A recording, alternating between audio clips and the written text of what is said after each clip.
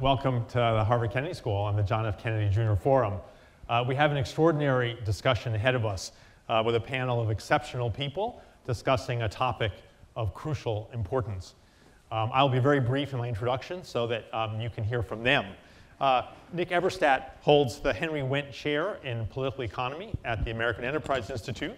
He has 3 degrees from Harvard, a bachelor's degree from the college, a master's in public policy from the Kennedy School, and a PhD in political economy and government from the Faculty of Arts and Sciences. He researches and writes on a broad and fascinating array of topics, including demographics and economic development, national security on the Korean Peninsula and elsewhere in Asia, and on poverty and social well-being. You may have seen him testify or on TV or listen to him on the radio. He consults with a wide range of national agencies, international organizations.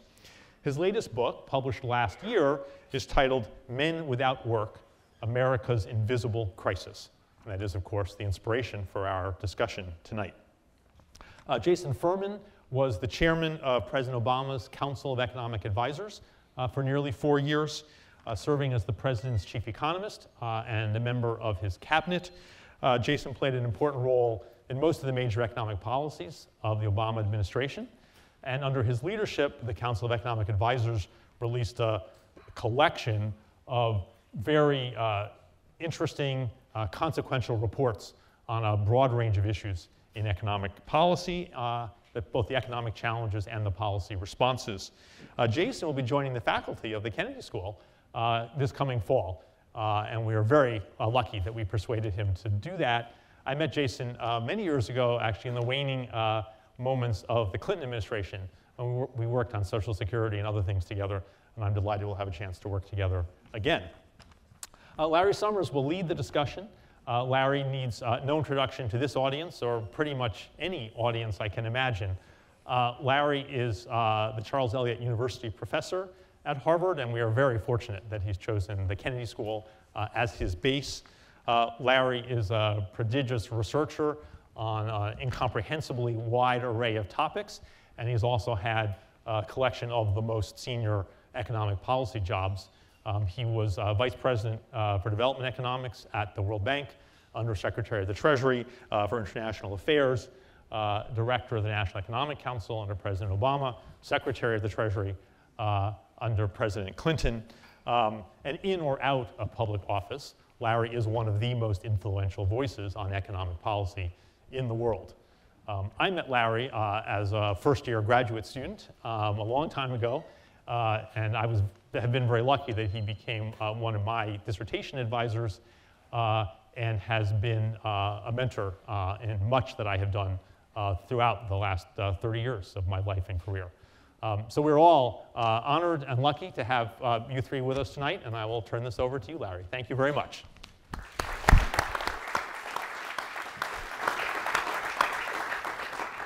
Doug, thank you on behalf of all of us on the panel for those generous introductions. We only wish our parents had been here to hear them, and we appreciate very much your generosity. Let's get into it.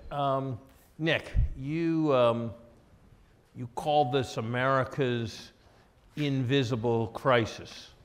Some economists would say people choose to work, people choose not to work, there's a market, there's wages, people make their choices. Sure. The unemployment rate's 4.5%, so it's not that there are people who are saying they want to work and not being able to work to an unusual degree. It's actually less of that than usual. Why are you all hot and bothered about this? Thank you, Larry. It's great to be here with you. And I also want to thank Jason for putting out that terrific report with the CEA. You put a spotlight on this in a way that really no other institution, I think, in government has done. So kudos to you on that. It kind of drives me nuts to hear the happy talk about how we're at full employment or nearly full employment, because there was an era, let's say when Charles Dickens was alive, where there were basically two options for a guy with respect to employment status during his working ages. You either had a job or you were looking for one. Now we've got a situation where there's kind of a third option, neither working nor looking for work. And for the prime age guys, the 25 to 54s that are the kind of critical backbone to the male part of the workforce, there are three guys who are out of the workforce for every one guy who's unemployed. So when we talk about unemployment, we're kind of chasing the wrong rabbit, I think. If you look at the work rates, if you look at the unemployment rate, the employment to population ratio, it's lower now for 25 to 54s than it was in 1940, at the tail end of the Depression. That's also true if you look at the 20 to 64s. So, you know, if we don't have a problem with the Depression, then I guess we shouldn't have a problem with where we are now, but they're kind of comparable in terms of the male employment rates. No, but wait, but in the other time, there was a lot of unemployment. Yes. So there were people, involuntary. It's clearly a problem when people want to work and they can't. I'm not advocating this as a public policy position, but I'm trying to just explore the issue. It's clearly a problem if people say they want to work and they can't. Yep. It's less obviously a problem if people say they don't want to work and they don't. Well, they're getting to do what they want to do. So why do you call this, why do you regard this as being such a crisis? Well, I guess it's, I see it as a kind of a multifaceted crisis. I mean, it perforce is an underutilization of human potential. I think it's a kind of a humanitarian crisis. I also think it's kind of a moral crisis for the United States to have such a large share of the prospective male prime age population entirely out of the economy. Yeah, Larry, I think both of we want to look a little bit at the type of people who are out of work. Both of our focus is on what labor economists call prime age men, that's 25 to 54, and I'm very comfortable with that label at least for the next 8 years of my life. If you're looking at 16 I was much more comfortable with it 15 or 20 years ago.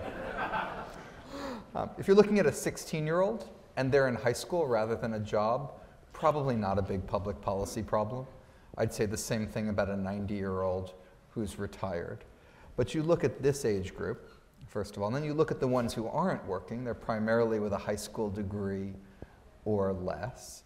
They're primarily not married to people who are working. So this isn't somebody who is taking care of their children or just did their IPO and wants to take a few years off. These are people who look like they either in jobs that have low wages or they're out of a job. I agree, our standard economic model has labor as a disutility. And on the intensive margin, if you're deciding whether to work a few extra hours, that might be a reasonable thing.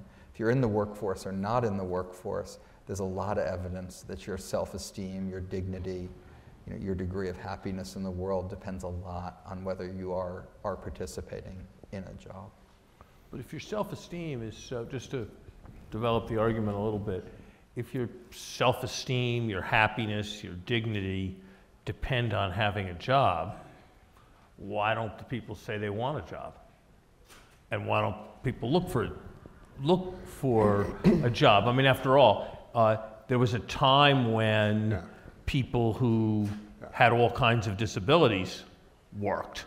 Right. And we would probably say that in a more humane society, some of those people aren't forced to work. Or maybe to ask the question a different way, I think the number is, and I've written like you guys have, that this is a crisis, that 15% of men between the ages of 25 and 54 are not working.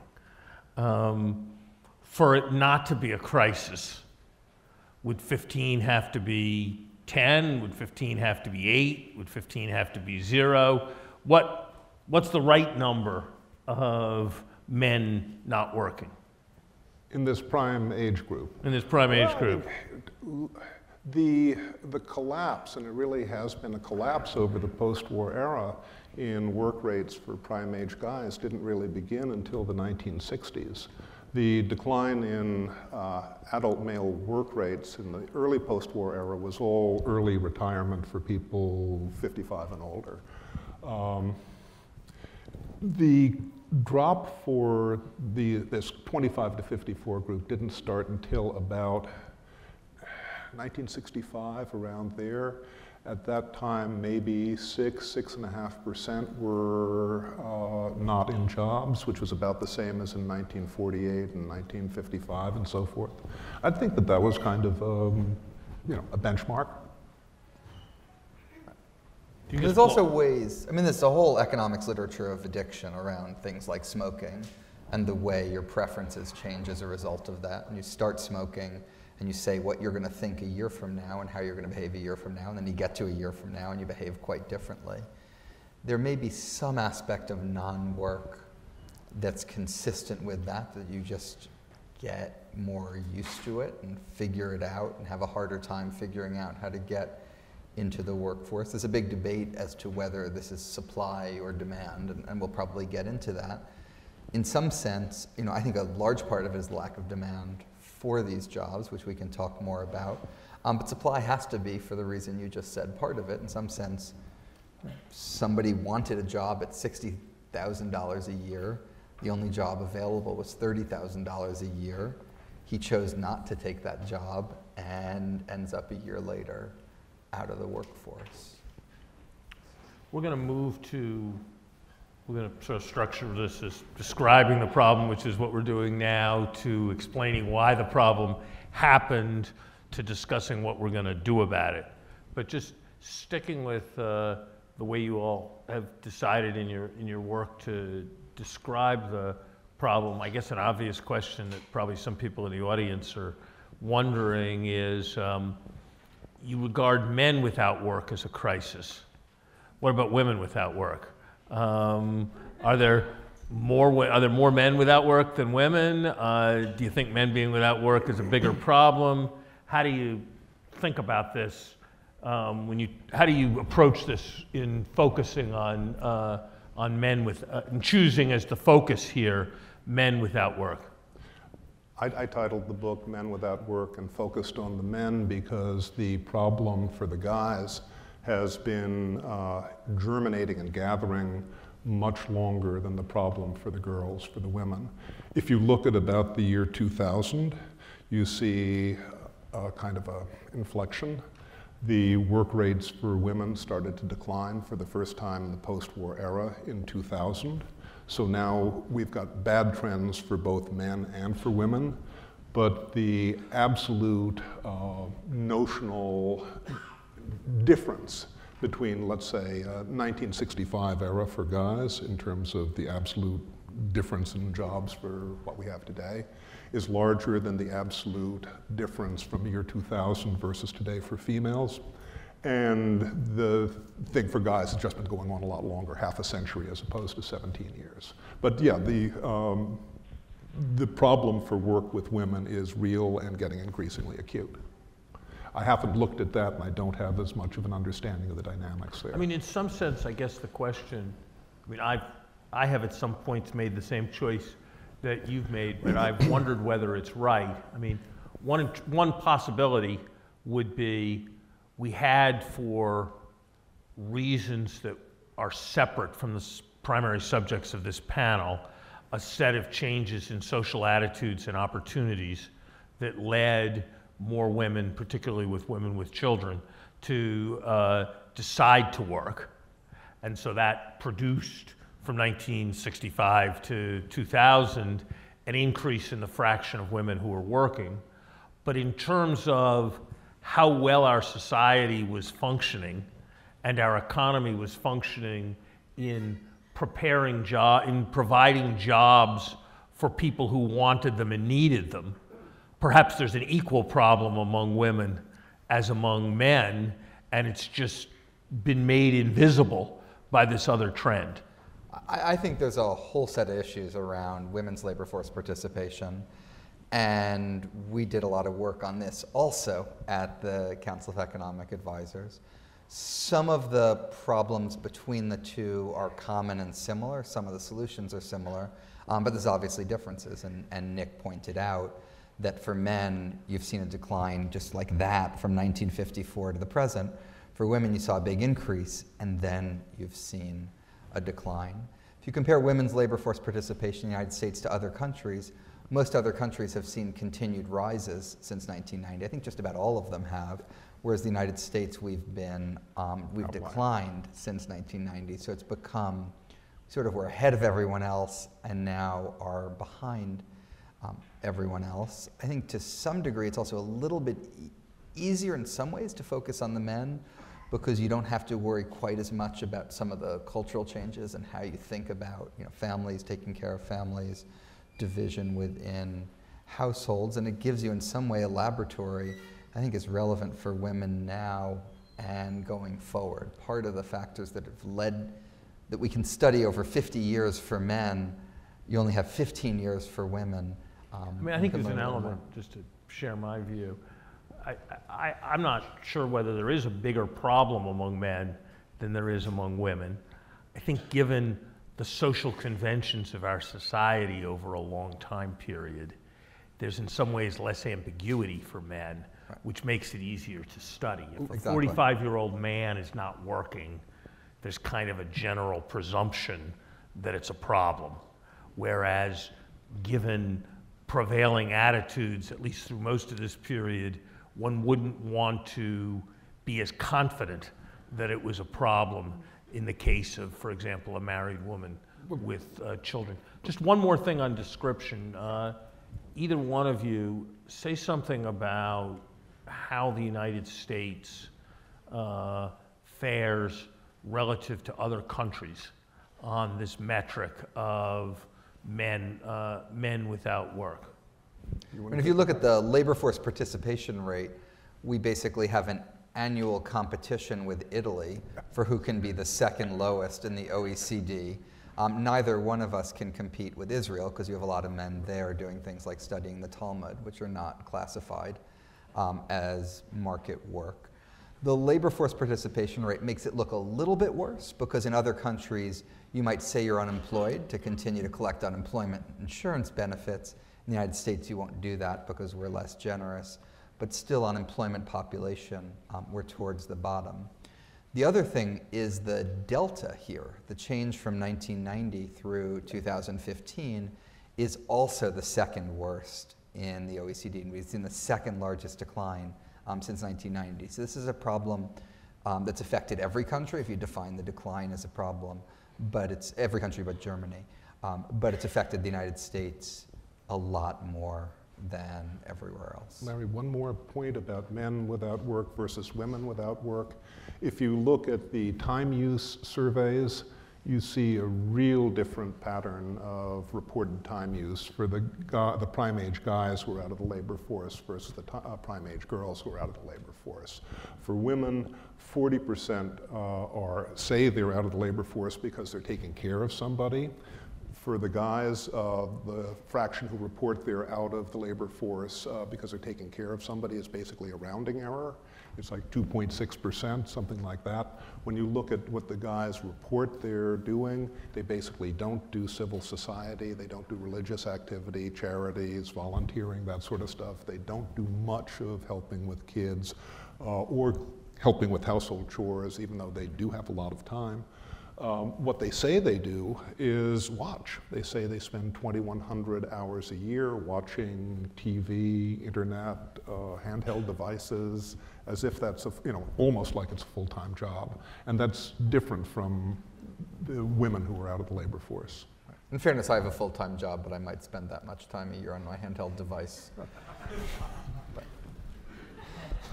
I'm guessing you don't spend most of it playing video games, however. World of Warcraft.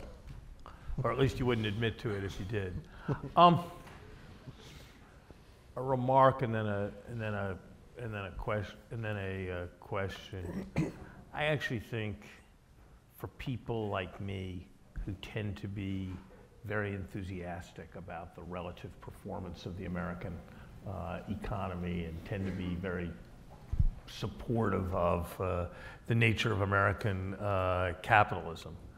I actually think the most troubling fact is that with all our dynamism, our famous flexibility, all of that, the fraction, just to emphasize what these guys said, the fraction of men who are working between the ages of 25 and 54 is much lower than in most of sclerotic Europe. And if one is tempted by things that say, just make everything more flexible and it will all be better, or just scale back all the social insurance and it will all be better. It is a very troubling fact that we are well behind France on this important metric. Okay, we've described the problem a bit, and I think reading what you both have written, you're in substantial agreement on the description of the problem. You're in some disagreement on the causes of the problem. So I'm just going to say some words that you may want to incorporate in a discussion of causes. Trade, technology, demand, benefits, disability, video games, crime, felony,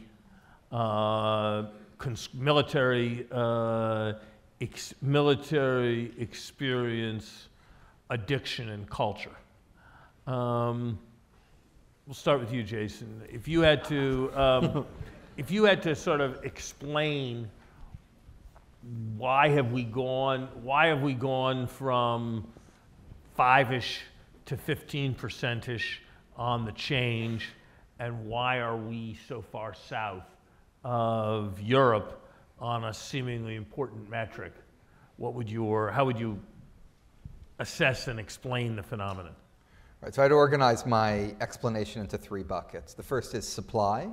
That is these men choosing to work less. Mostly rule that out. One reason they could choose to work less is if they had a spouse that worked. That's not the case. Another reason could be if they're getting much more benefits. You have seen some increase in disability benefits. It's much less than the decline in men working. Moreover, all other form of cash benefits, unemployment insurance, workers' comp, traditional welfare, have actually declined for these men and more than offset the increase in disability, at least at the federal level. So it doesn't appear that it's just easier for you to get cash and not to work. So I don't place a lot of emphasis on supply, except insofar as there's this interaction between the two I mentioned.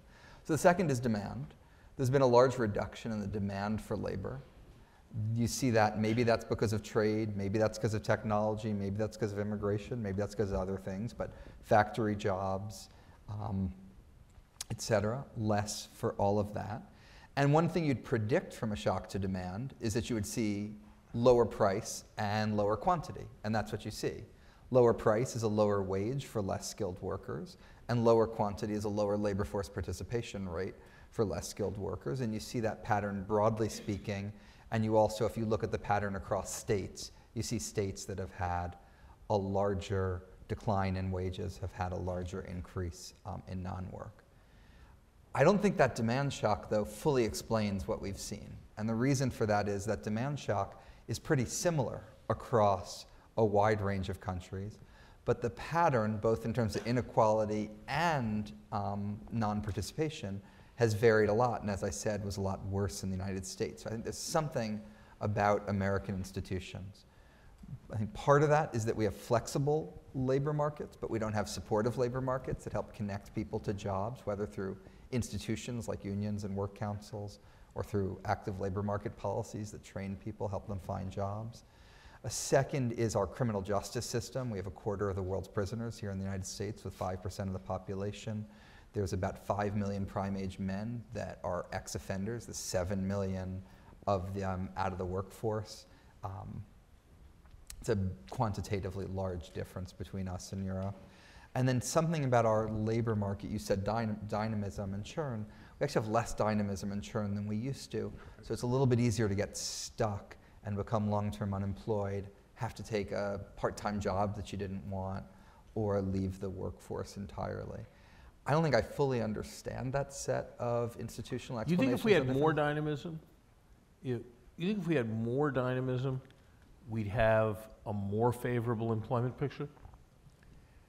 I think in this respect we would. You look at something like the Great Recession, and you had, even for the large magnitude of increase in unemployment we had an unusually large increase in people who were long-term unemployed, people who were working part-time for economic reasons, and dropping out of the workforce, 3 forms of labor market dysfunction.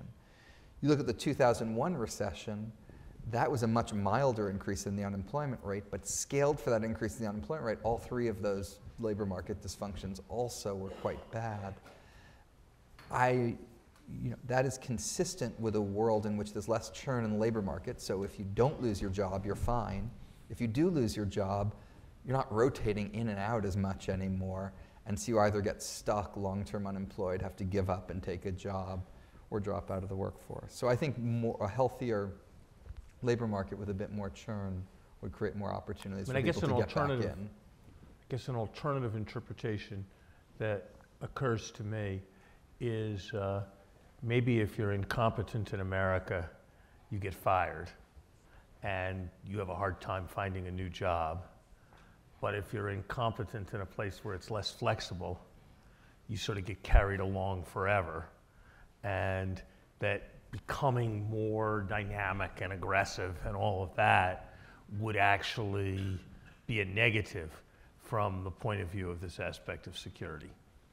Yeah, I mean, Davis and Haltiwanger had a Jackson Hole paper about 2 years ago that had some empirical evidence that corresponded to this intuition that people could get more stuck in a labor market that had less fluidity.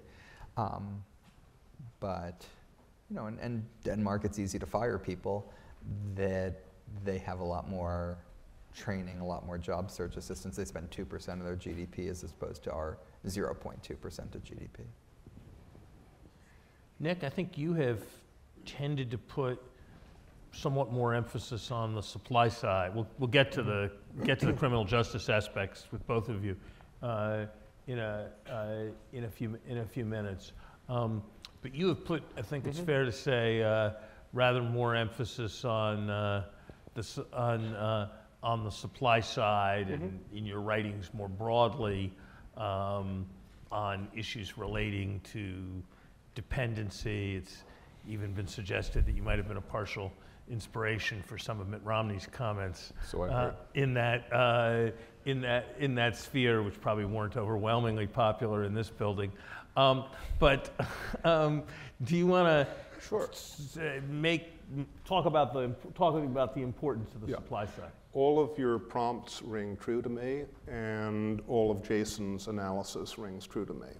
The question is how much weight we attribute to the demand, the supply, and the institutional barriers, a question of weighting these different factors. So it's obviously the case that in all of the rich countries we've had this decline in prime male labor force participation rates since the 1960s. So there's something common to all of the countries. And whether that's the decline of manufacturing and outsourcing and trade and all of that, I mean, there's a very plausible, I think, narrative there. What we can't explain offhand from that is why the US looks so very bad compared to these other countries. And you offered one hypothesis for it, that that adults get fired easier in the United States or whatever than in Japan. Maybe that's true, but I can see some other things which make it more difficult for me to put most weight on the demand side in this narrative story. For one thing, if you look at the inactivity rates, the flip side of the labor force participation rates, the proportion of guys out of the labor force, it's almost a straight line from 1965 to the present. You can't tell when the recessions were. You can't tell when the Great Recession was. You can't see business cycles. It's, I mean, for the social sciences, it's almost a straight line. It's remarkably straight. For another thing, when you look at some of the most disadvantaged groups, let's say like men who don't have high school degrees, you have really disparate performance in the labor force depending upon other characteristics. Guys who are married but don't have a high school degree in this prime group are basically indistinguishable from college grads in their labor force participation rates. So there's a heterogeneity in there that's kind of interesting.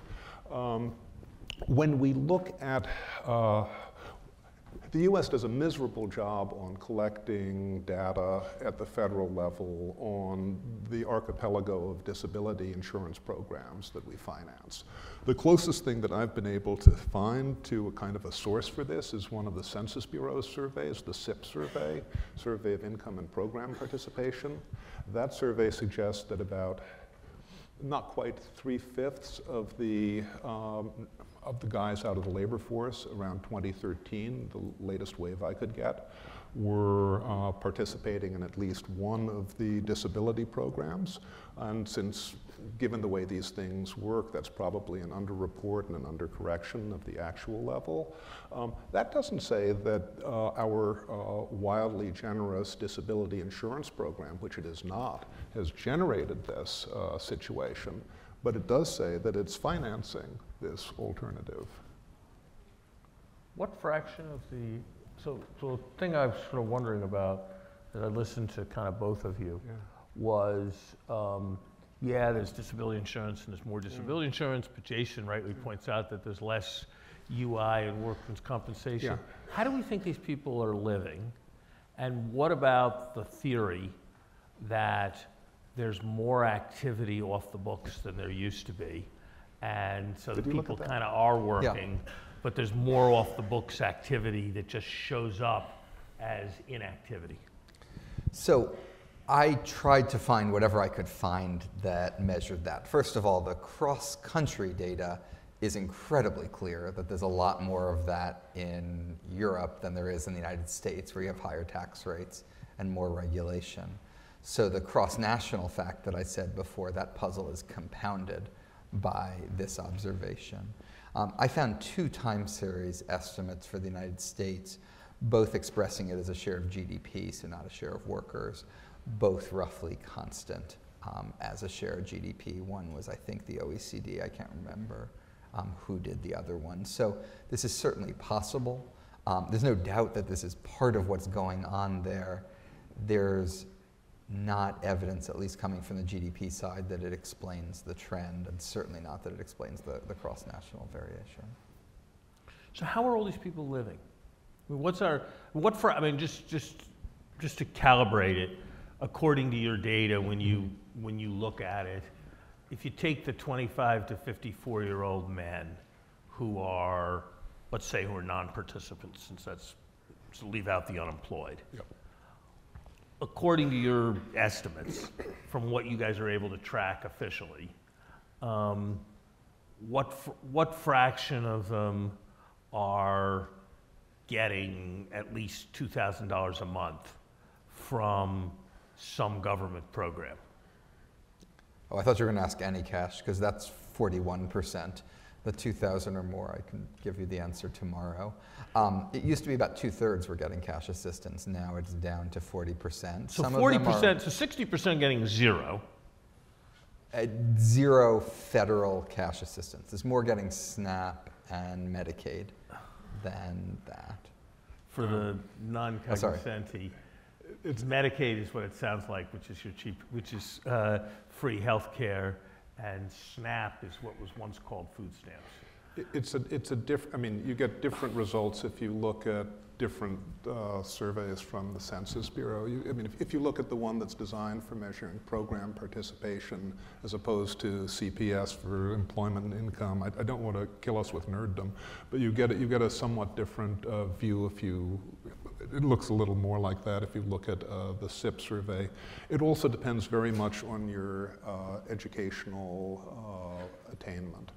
Now, the guys who are out of the labor force and don't have a high school degree, about 75% report that they're in one or more disability programs, and about 80% are in SNAP. And importantly here, about over 2/3 are in Medicaid, the low-income healthcare program. And that's terribly important because Medicaid horribly and unintentionally became a sort of a gateway for the opioid explosion. For the what explosion? For the opioid explosion. Because you could get in much of the country, with the revolution in pain pill factories, you could get a script for OxyContin for a month for 90 pills for a Medicaid $3 copay. And so looking at the Medicaid part of it, I mean, that doesn't show up as a monetized benefit, but that's also significant. It does sound like there's a, it does sound like there's a bit of a remaining puzzle here, because listening to you guys, it sounds to me like if I sort of said, you know, it's great to be on well, not great, but there's a lot of benefit to being on Medicaid, but if you just said, on the basis of the benefits we're successfully tracking, could a single person live, could a single male live in an American metropolitan area or an American town? It doesn't sound like the answer's yes for anything like 100% of the people we're identifying. If you look, again, you know, we've got this Rashomon thing going with the different surveys that we look at. If we look at the consumer expenditure survey, which doesn't look at what people say they're earning, but looks at what they say they're spending, at what their spending power is, the NILF men, the guys who are not in the labor force in this prime age group, 25 to 54, look as if they're not in the bottom quintile. They're in the second quintile. That's not a great place to be. It's better than being in the bottom quintile. And that's not all government benefits. That's family income, that's girlfriend income, other household member income too. That's interesting. I'm going to open this up in just a couple minutes, so people should be thinking about questions, but maybe, and you may want to fold your views on more of your views on criminal justice into your answer here. Maybe I'll ask you this first, Nick. If you were if a president of the United States said, I'm going to have 3 priorities in my administration, and one of them is I believe in work, and I want to go back to having everybody who should be working like we used to, and I'm sure we have a problem with 25 to 54-year-old men. I imagine we have a problem with some other groups, but I want to make more working a centerpiece of my administration. I'll spend heavy political capital on it. I'll give instructions to my cabinet to do things. I'll convene businesses in the White House if you tell me to, but I want to know what my less than 5-point plan is. Okay. What would you tell the President of the United States? Okay. Well, so not even President Trump can fix the family in America. I think that's kind of outside of his scope. If we had a 1965 family structure, about half of the inactivity rate would probably decline, disappear. So in the world of the doable, much more on training people. That's a strong, just to check, we won't debate it, but yeah. That's a statement that reflects a judgment that being single and without responsibility contributes to your not having a job to an important extent, rather than not having a job contributes to your being single. Well, let me do a redirect. if we had the same proportions of married, widowed, divorced, and never married that we had in 1965, and applied it to the work rate and the out-of-labor force rates today, Right. that would be about half. Okay, fine. Better put then. Job and skills training, especially for people who don't have college degrees. Something, I don't know what, to revitalize a small business to get us away from the net business death environment that we had for a number of years around the Great Recession and thereafter. A work-first principle in revamping disability insurance, a little bit like some of the Nordics we have. That might be more expensive. But really, the thing which I don't think we've talked nearly enough about is the roughly 20 million men and women, overwhelmingly men, who are not behind bars but have felony convictions in their backgrounds in America today. That's like 1 in 8 adult men. And if there were one thing, my comparative advantage, my contribution would be, I'd ask the president to start collecting the data, the socioeconomic data, employment, income, program participation, health, mental health, living arrangements, all of that stuff on the 20 million people who've got a felony in their background and are currently kind of invisible. The president's political advisors would no doubt be incredibly excited by a recommendation that he use his State of the Union to call for data collection, and would gravitate, would resonate to that with great strength. Jason, how would you answer the question? Yeah, I mean, on that last one, I have to say, anyone who's tried to figure out the contribution that criminal justice has made to this, really frustrating that you don't have the data that matches up people's background in terms of felony convictions, imprisonment, with what their status is today. There's nothing that does that, and we're left with some really rough proxies to try to figure that question out. That being said, I'll go back to, first of all, the set of policies that I don't even know if they're primarily motivated by this, but they'd help a lot. So education, and then the facts left out one really important fact, which is in the 1960s, the labor force participation rate was roughly unrelated to your degree of education. It was about 98, 97%, whether you were a high school degree or less or a college degree or more. Everyone's declined, but the main decline has been in the high school or less. So more education would help with this, would help with inequality, it would help with economic growth, and is part of the answer. Criminal justice reform, I think probably it's not necessarily primarily because of this. I think there's a whole lot of reasons to support it, but I would include this one on the list. Going back to my diagnosis of the problem, if part of the problem is a decline in the demand for these types of men, then expanding demand, so investing more in infrastructure, creating more of the types of job opportunities that can employ people that didn't get that college degree would be number one. Number two would be more of what I was calling active labor market policies. We spend the 22nd most as a share of our GDP in the OECD, where Chile and Mexico are the only countries that spend less than us. A lot of those programs don't work well, but there's a lot of evidence around training programs, community college, that does work well. There were evaluations of job search assistance in UI, and it actually saved money because people found jobs sooner and we didn't pay them the unemployment insurance. The harder case is people, especially older workers, who lose a job. They're not going to be retrained. They're not going to find another job for the same wage. A proposal that's been around for a while called wage insurance that says rather than just giving you insurance if you're not working, that if you're making $60,000 a year, all you can find is a new job at $35,000 a year. Will provide you insurance, will make up some of the difference between the two of those for some period of time for older workers. And then the last question is whether we need to be thinking more seriously about subsidies for work. The evidence for the earned income tax credit for families with children is very strong. You get 40 cents on the dollar for every dollar you earn if you have 2 children, 45 cents if you have 3 or more children. And we have one for people without children, but it's minuscule and no one really knows they get it until TurboTax gives them the pleasant surprise, or H&R Block at the end of the year.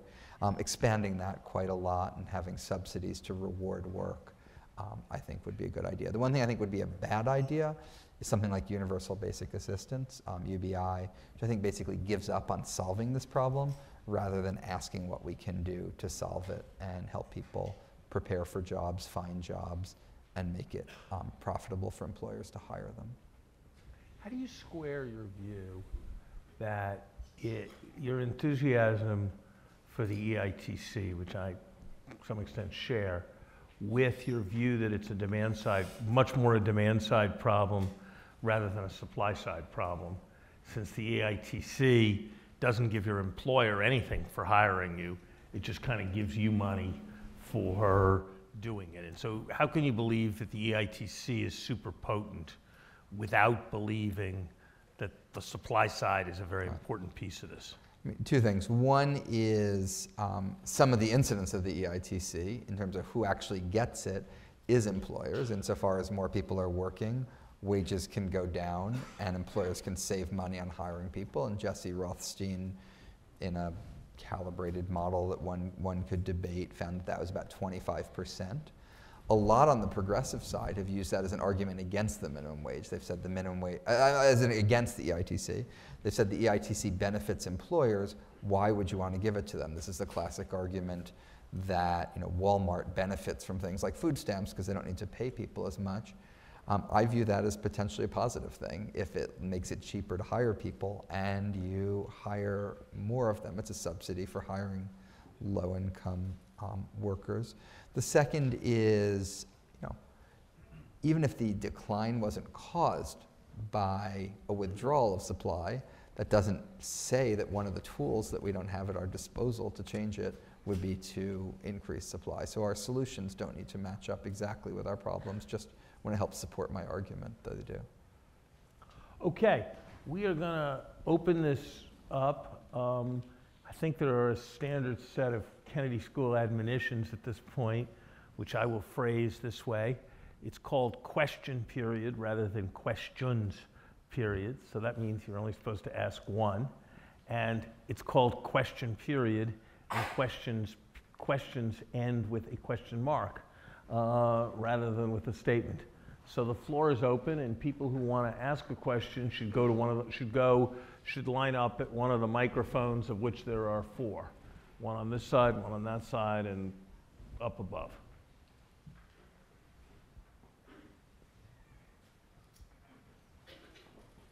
Hi, can you hear me?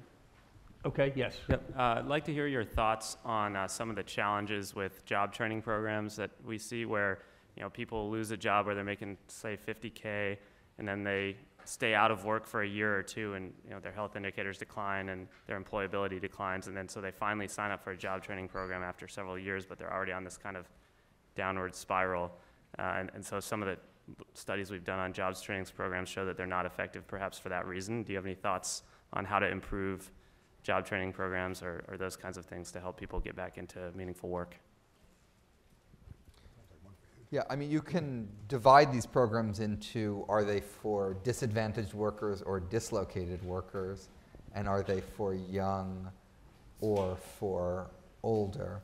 And in that sort of 4x4 matrix, there's a whole set of programs that have been studied and evaluated in each of those buckets. The ones for older have been more challenging than the ones for younger, and the ones for disadvantaged have tended to be more challenging than the ones for dislocated. Community colleges have been one of the more effective ones. That those are more effective at an earlier stage in your life, and but and I think there's a lot more that we need to learn about it. I think part of the problem, and we didn't discuss this at all, is the cross-national, I think, is not just what we spend on programs, but also the types of labor market institutions that you have, the ways in which, and Europe has more of an insider-outsider labor market. If you're on the insider, it works really well for you, and it helps protect you in jobs and move you into a next one. And economists used to be quite negative about that. Maybe there's actually some benefit to that. Also, and I should have put on the list, apprenticeships is something that there's an increasing amount of evidence and enthusiasm for.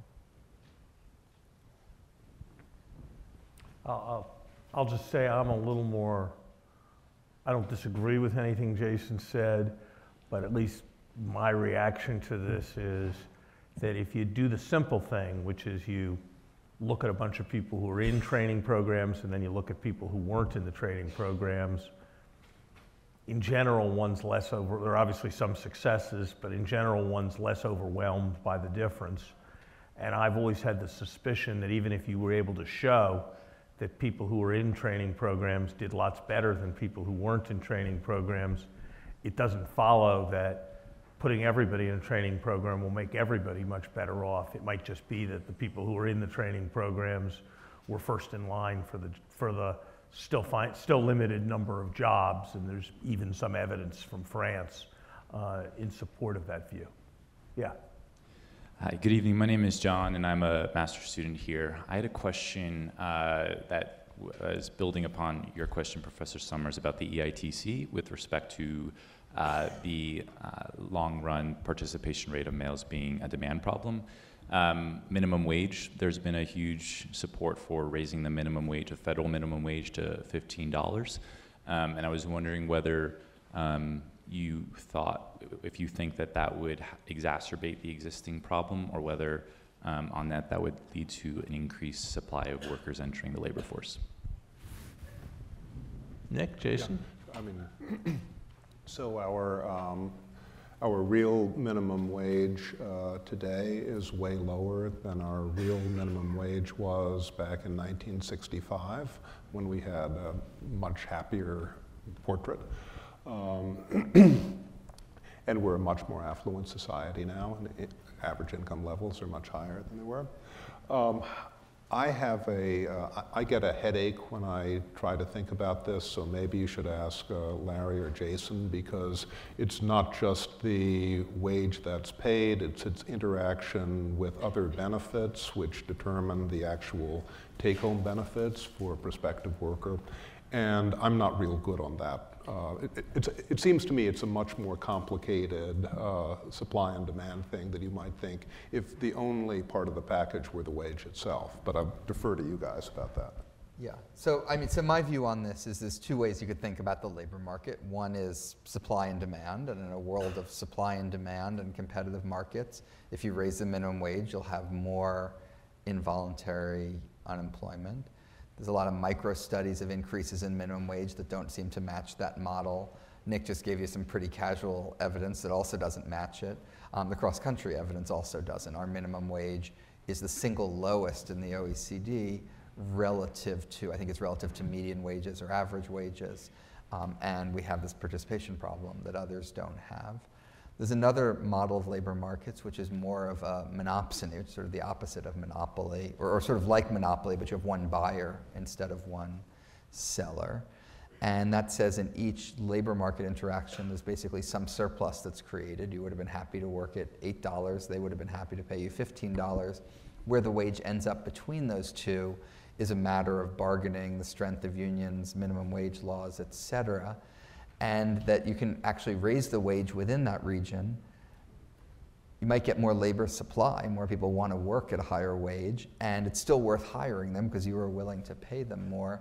And so you could actually get some increase in employment when the wage goes up. I think there's some evidence for that being the case. I think there is no evidence that that is the case going all the way up to $15 an hour, and personally, I guess there's a year in which I'd be comfortable at $15 an hour in nominal terms, but not anything in the next couple of years. I think the evidence would make me a lot more comfortable with a minimum wage, but with raising the minimum wage, but not as high as that. Yeah. Hi. I'm a master's student here at Harvard, so I also have a question about income. So we already know that with technology and such stuff, like a massive unemployment is like an inevitable trend in the future. And also there's another concept, the universal basic income has been always have its supporters, like from Martin Luther King to Milton Friedman, and from some European countries like Finland has already have some experiments, and from Y Combinator at Silicon Valley has already conduct experiments in Oakland. So do you think like something like a universal basic income support is doable in the States or more in general, like other parts of the world, or is it just like a fantasy or something? Thanks. I think that Jason debated and won on this question just a little while ago, and I'm kind of on the same side as Jason is. I'm skeptical of the universal basic income, possibly for different reasons from you. My reservation, I can see in a world of prospective mass labor displacement, driverless trucks, artificial intelligence accountants, and who knows what else that may be coming down the road. I can see why people may focus on this and think about it a lot. To my way of thinking, the big problem about universal basic income is that it isn't connected to work and to employment, because I see characteristic differences between guys who are entirely out of the labor force and guys who are unemployed but looking for a job. And there's a fair amount of survey data to suggest that the guys who are out of the labor force entirely are not as happy, are more troubled. It may be a cause and effect sort of question there. Being in the labor force, I think, gets you towards having a vocation and towards having a kind of like a more positive interaction with society as a whole. You may have different reasons for being for UBI. I just very briefly, first of all, it's a term that people use for a lot of things. So if you're talking about unconditional cash transfers to poor villagers in Kenya, that may very well be a good thing to do. There's a certain amount of growing evidence for that approach. But if you look at the experiments going on in places like that, they go to everyone in a village. The village is a poor village, everyone's poor, so it's not really universal. You look at Finland, the UBI there is, it's an unemployment benefit, but rather than get it weekly as long as you're unemployed, you get a lump sum. That's not universal, that's for people who are unemployed. So people have used this word for a lot of different things. If you define it in the, everyone in the country gets $12,000 and will end poverty and make everyone happy forever vein, which is, I think, the way it's been in the United States. I think it's tough. I actually agree with Nick's diagnosis.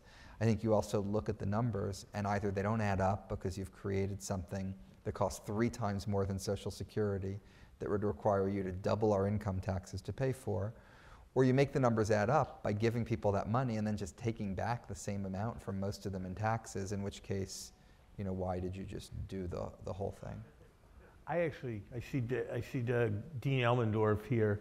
I think the Kennedy School ought to include in its curriculum somewhere an exercise where students are asked to think about and design a hypothetical universal basic income, because I think they find it illuminating as to the trade-offs involved. And I think a minor bout with arithmetic would operate to substantially reduce enthusiasm. Here's just a simple fact. Suppose you wanted to give every adult in the United States $20,000. And by the way, you sort of have to deal with adults individually, or you'll encourage, if you say $20,000 a family, everybody will get divorced and become 2 families. So you sort of have to do it that way. 20,000 times 200 million, unless I've misdone my arithmetic, which I don't think I have, is $4 trillion. That is a number substantially in excess of the current federal budget. So you'd have to double every tax in order to do it. So you'll say, okay, well, we're not going to do that. I got a good idea. We'll just phase it out. And so you only get the $20,000 if you're poor. But of course, if you do that, let's say you're going to add 1/3 to the tax rate for people. So what then happens is you get $20,000 if you have a 0 income, and it phases out, and you lose 33 cents for every dollar you earn. well, that means there are going to be a lot of people with $50,000 who are going to have 33% higher tax rates than they did before. And if you think that's not going to affect their behavior, well, then you think very differently than I do. And so I think that I think anyone who wants to say they're for a universal basic income should be required to sketch in broad terms how much they want it to be, how really universal it wants to be, and how, roughly speaking, they want to pay for it. And I think when you do that, almost everyone who goes through that exercise, they may still be for it, but they will end up much less enthusiastic about it than they were before they confronted the income. I think probably in some ways one of the most thoughtful advocates of a version of a universal basic income is Nick's colleague at the American Enterprise Institute, Charles Murray. But if you look at his universal basic income, a key sentence is, we're going to get rid of all the government's existing social welfare activities to finance the universal income for everybody. Well, that's fine if you've got a theory as to what's going to happen to the people who now get Medicaid and what's going to happen to the people who now get a variety of targeted and specialized government benefits. So the proposition about which I'm certain is that thinking about this requires a confrontation with arithmetic, and the proposition about which I'm fairly certain but less certain is that when people engage with the arithmetic, their enthusiasm will diminish substantially. Hi. For Dr. Eberstadt, is there support in the OECD data for the connection you suggested between family structure and labor force participation outside of the U.S.? There is a general tendency, but not as strong as in the U.S. itself. I think one can see it to some degree everywhere, but the U.S. I think is a more acute case. I'm Tony Morris. I'm a member of the Dean's Council at the Harvard Kennedy School. I raised the question as to whether or not there's a role for broader tax policy in these discussions. Capital and technology are near cousins. Technology and labor compete. Higher returns to labor might draw more supply. Tax policy today subsidizes technology far more than it subsidizes labor, leading to actually competition, wage competition, or depressing wages. And it's not so clear today as it was maybe in the past, those 50 years ago, that capital investment actually creates jobs. The equation has been changed. So maybe there's an opportunity to get more labor if it's taxed less, and maybe less wage competition if capital isn't subsidized the way it is. So I just raised that question. I think this problem, to a first approximation, appears to be unrelated to productivity growth. Nick described that line straight down. Some of that was during periods of high productivity growth. Some of that was during periods of low productivity growth. One of the amazing periods of productivity growth was what Larry oversaw as Secretary of the Treasury in the Clinton administration. But in the year 2000, the employment population ratio for prime-age men still hadn't recovered from the shallow recession 9 years earlier in 1991. We had the same problem in our administration with less than stellar productivity growth would be the polite term for it. So I think it's largely unrelated. I think more productivity growth would be a very good thing for other reasons, because I think all else being equal, that would mean you'd have higher wages and higher income. So a tax system that would encourage, to some degree, more investment, but also better quality investment, allocating capital in a more efficient manner, including towards innovation, I think would actually be a good thing, not a bad thing. I think it would lead to higher wages and largely not affect employment. You have surprising and good company. Bill Gates advocated recently a robot tax on essentially the grounds that you You explained, I have a blog which is easy to find on the internet, taking rather strong issue with his advocacy, essentially on the grounds that how do you know what types of technology are going to replace labor? Maybe Windows replaced a lot of assistants working in offices, and so should it be taxed separately? And expressing a general philosophical view that creating a bigger pie and then figuring out how to make sure everybody gets a piece is a better idea than trying to discourage the growth in the size of the pie. But that would be the area one would look. I'll just use your question as a vehicle to comment that if anybody here, if you ask like, what would I like to read an economics paper that explains? A lot of things, but probably none than a compelling explanation of why, on the one hand, there's a sense that there's more technology displacing more jobs than ever before or than usual. And at the same time, productivity, which is output per person, is growing extraordinarily slowly. And how one would reconcile those two large perceptions is a question that I don't think has been answered. There are various hypotheses, but I don't think any convincing answer has been provided. Yes, sir. I'm Daniel from the business school. This is almost exactly my question, but maybe then one related add-on to it. What are specific policies that we could think about if we think about this technological disruption that could still make sure that we have a large middle class? Because I think that's one of the big things that a lot of Americans are worried about right now. I mean, I'm, to some degree worried that we're having too little technological disruption. If you look at the economy over the last decade, we've had pretty decent job growth.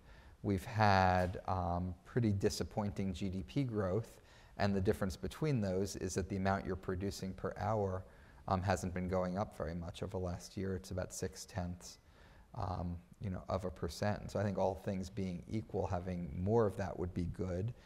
But it wouldn't be unqualifiedly good. I think it would be a problem I would love to have, but it would come with a set of side effects of potentially greater inequality if that technology complemented people with skills. Although, Uber and Lyft may be an example of a technology that's actually complementing people, who are less skilled and raising their earnings possibilities. I don't know the answer to that.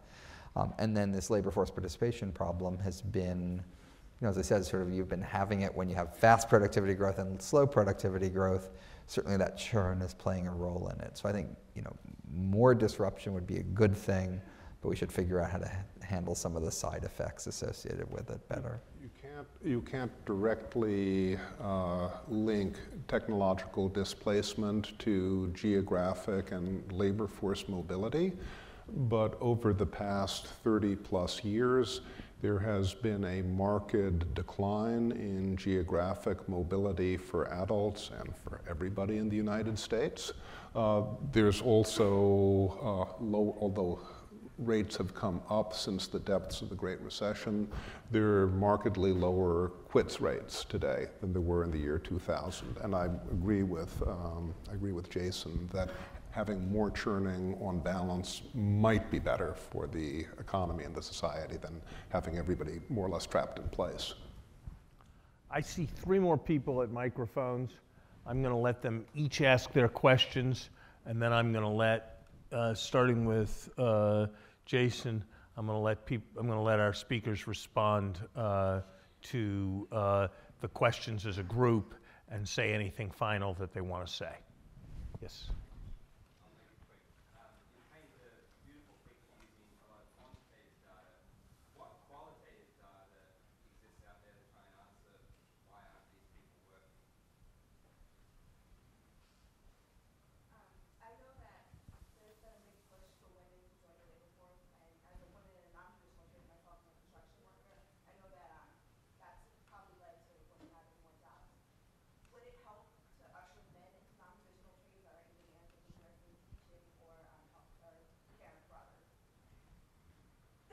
I wanted to ask you a little bit about the different patterns for participation in wages. So you both noted that the participation rate has fallen steadily since the 1950s, and yet during the 60s and 70s, wages for prime-age men were rapidly increasing and have then since fallen after 1970.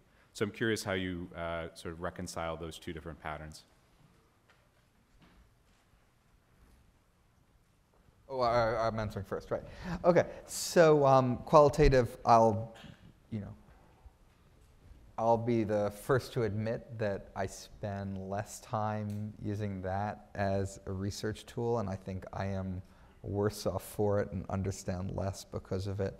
Certainly there's been a number of books written recently, Hillbilly Elegy being the one that sold the best of them, that have given you more of that perspective. I think your nurse's example is a good one, and it gets to that. You can't fully disentangle supply and demand. There may be a demand shock that such and such job disappears, but there's still job openings in something else, and you don't want that other job because you think you can do better, or you want a job that has a different name attached to it or has a different wage or something else. I think culture could be part of that. So I think that probably is a part of it. I don't know. There's some evidence on the expectations. And to John's question, and I should say John was a critical part of CEA's report on this and has thought more about this topic than probably anyone else in this room, and was polite enough to phrase this thing as a question rather than a speech. I think it's a bit vexing. I mean, but as Nick said, you have something that's a straight line. Everything else, other thing we point to isn't a straight line. It says probably there's different causes for this at different periods of time, and it's just sort of, at this point it was this, at that point it was that. Something was netting out. The fact that you see the demand in the cross-sectional evidence across states makes me have some degree of confidence that it's part of the story. But I agree the story is probably going to be different for different periods of time and in some more nuanced way than we've probably done justice to on stage today. I very much agree with what Jason's just said. Amen Corner on J.D. Vance and Hillbilly Elegy. I wish we had 100 J.D. Vances around the country in different communities and different places. It would be nice to see more people doing the sort of stuff that Eliot Lebo did 2 generations ago in Tally's Corner. You don't have to be anthropologists, you can be human beings. You need a human empathy to kind of explain the human story, and maybe you could do something more effective in the policy realm with that. With respect to mail work, construction, manufacturing, it's kind of curious that the proportion of manufacturing jobs have declined so similarly in countries like Canada, the US, France, Australia, and you've had such very different outcomes in terms of labor force participation for guys. It's part of the story for sure, but there's something else going on. And when we think about the 60s and 70s versus today, I mean, if you think about the national labor force, or if you presume there is a national labor force in the United States, you might think that there would be a tendency towards equilibrium after shocks.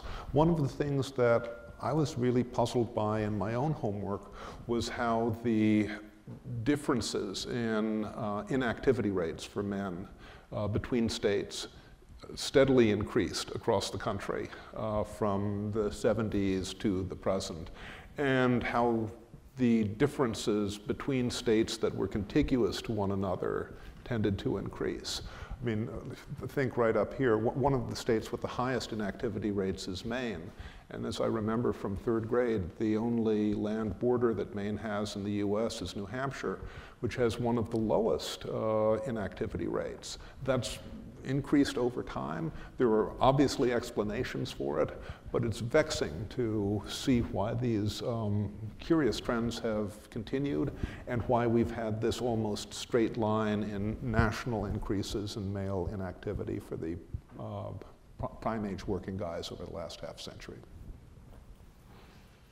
Let me just say in conclusion that what I found inspiring about Jason and Nick was, of course, the way in which they analyzed a very, very important social problem, but the way in which they calmly and with evidence looked at different perspectives on an important issue with a view that better understanding it could contribute to better solutions. And it seems to me that that's the kind of thing that a university like ours needs to stand for. And it seems to me that that's a thing that, I don't know about long-term trends, but there's probably been some shorter-term trend towards the desire to look at facts, analysis, and evidence having been in decline in our country. And that makes the kind of work that they both are doing that much more important. I know I speak for all of us in thanking Jason Furman and Nick Eberstadt for being with us tonight.